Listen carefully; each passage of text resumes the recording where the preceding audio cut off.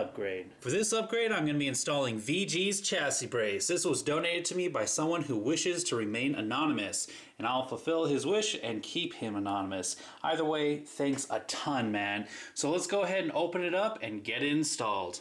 Alright, so inside of the package we have a card for someone who you can go ahead and get in contact with if you need to. We have 2 stickers, always cool, the chassis brace itself, followed by 4 replacement screws and an Allen wrench.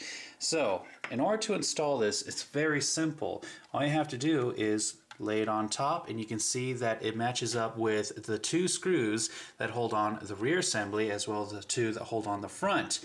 Now that is why they give you 4 replacement screws, because you are going to have to take those out in order to install this. So step 1, remove these 2 screws and these 2 screws. Now that that's been taken care of, I can go ahead and just get the chassis brace and, like I did before, just lay it on top.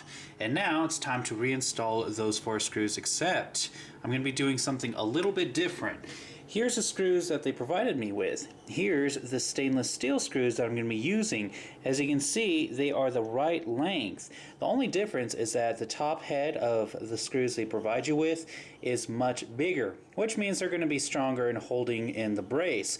However, this is a rally, so I'm not going to be doing too much abuse with the chassis. So I'm going to go ahead and stick with the stainless steel ones. Here's before. And here is after. Very simple, easy installation, but it's very nice to have that in there. Now I don't have to worry about the chassis breaking. So thank you very much to the person who donated this, but I am done with this upgrade. And that was Kojot's level 10 upgrade.